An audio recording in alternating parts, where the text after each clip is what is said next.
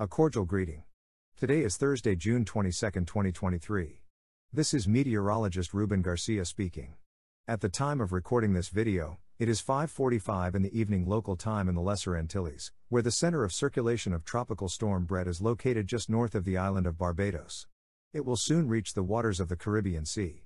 In this video, I will be updating the forecast. Additionally, we will discuss Tropical Depression number 4, which is expected to become Tropical Storm Cindy and pass very close to the northeast of the Caribbean, also being of long-term interest to the island of Bermuda. Let's zoom in on the satellite image in the area where Tropical Storm Bret is located. You can see that the storm appears much less organized compared to the last 24 hours. This is because the shear wind continues to increase from the west and is also injecting dry air into the circulation. In fact, the center is located just north of the island of Barbados. Notice that the cloudiness and thunderstorm activity are displaced to the northeast due to the shear winds. The weakening process of this cyclone has begun, and it is expected to continue to rapidly weaken as it accelerates over the waters of the Caribbean Sea. Furthermore, in this animation, we can see the center of circulation located in this area. The mid-level circulation is located more towards the right. This means that the circulation is not aligned at different levels of the atmosphere, and this will cause it to weaken rapidly over the next few hours.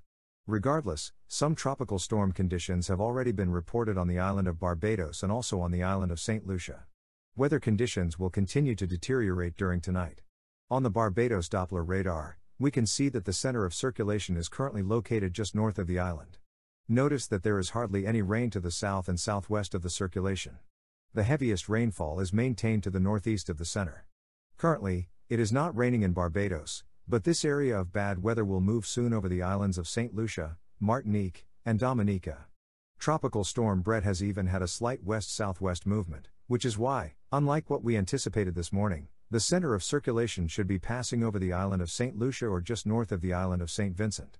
Therefore, tropical storm conditions will mostly be felt between Dominica, Martinique, and St. Lucia. Based on the extent of the tropical storm winds, you can see that some of them are already reaching regions of Martinique and St. Lucia. They have also affected Barbados during the afternoon today. The good news is that Tropical Storm Bret will cross this area very quickly, and weather conditions will start to improve dramatically during the early morning hours and Friday morning. The forecast from the National Hurricane Center remains very similar. However, with that southward component of movement, tropical storm advisories have been issued for the island of St. Vincent. The advisory remains in effect for the islands of Barbados, St. Lucia, Martinique, and Dominica. The forecast track continues to be very similar to what we saw earlier today. It should accelerate over the waters of the Caribbean Sea without affecting Puerto Rico, the Dominican Republic, or the northern coast of Venezuela. It is anticipated that it will dissipate in the waters of the Caribbean Sea during Saturday afternoon or evening. Now let's talk a bit about Tropical Depression number 4, which is expected to soon become Tropical Storm Cindy. This cyclone is being affected by shear winds from the east. We can see that the center of circulation has been exposed at times during today. The greatest rainfall and wind activity are maintained to the west and southwest of the circulation. The depression has not been able to strengthen in the past few hours. However, the National Hurricane Center forecasts that it will become Tropical Storm Cindy tonight. It should maintain a mostly northwestward track, passing several hundred miles northeast of the Lesser Antilles arc. Notice that at 5 p.m., the forecast track still keeps the Caribbean Sea outside the cone of uncertainty. Additionally, the forecast indicates that it could gradually strengthen over the next few days. However, starting on Sunday, it may encounter shear winds from the Caribbean Sea, which could cause it to weaken, possibly becoming a tropical depression. Now, when it reaches this area, and if it manages to survive these shear winds, it will have opportunities for reorganization and intensification once again. Interests in Bermuda should stay vigilant regarding the evolution of this cyclone. The track models continue to show very good consensus in depicting a mostly northwestward track for at least the next 4 days. Notice that none of them bring this disturbance to the Caribbean region, although we remain attentive to any unexpected changes. Also, the consensus of the intensity models keeps it as a weak to moderate tropical storm at least until next Sunday. If it manages to survive the shear winds during the weekend, it may possibly find favorable conditions for reorganization in the long term.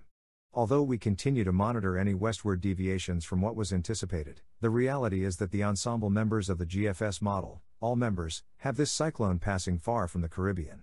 The same goes for the ensemble members of the European model. This gives us quite a bit of confidence in this forecast. However, when we have systems that are being affected by shear winds and remain weak, we need to observe any westward deviation from what was anticipated.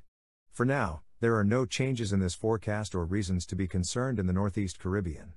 By the middle or end of next week, the island of Bermuda could be threatened by this cyclone. Here we have the projection from the GFS model, which has a tropical storm passing near Bermuda by the end of June.